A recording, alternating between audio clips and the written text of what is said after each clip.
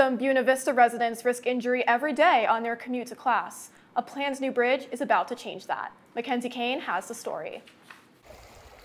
Over the river and through the woods lies an old encased sewer pipe suspended over Chalk Mine Run. Some Buena Vista residents disregard its dangerous appearance and use the pipe as a shortcut on their daily commute. It's primarily used by Southern Virginia University students like Owen Smiley, who are just trying to get to class. It's just a big pipe, probably 1.5 to 2 feet in diameter, and there's some railings that are kind of broken on the sides, so you just kind of have to learn where to step and space it out, but you get used to it after a while.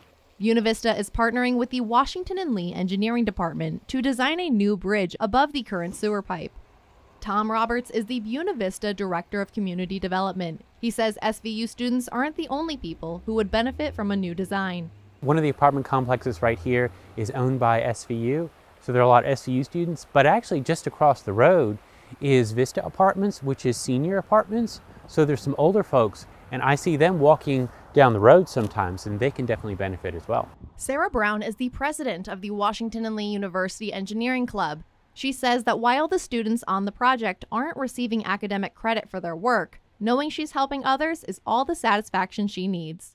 I mean, the reason why I want to become an engineer is to help people in my community, and I think by providing this bridge, I think it'll provide a safe means to travel and prevent any sort of terrible things happening in the future. The city's goal is to finish the designing phase before the end of spring so the bridge can be ready for next school year. Reporting from Buena Vista, about 10 feet over the creek, I'm Mackenzie Kane with the Rockbridge Report.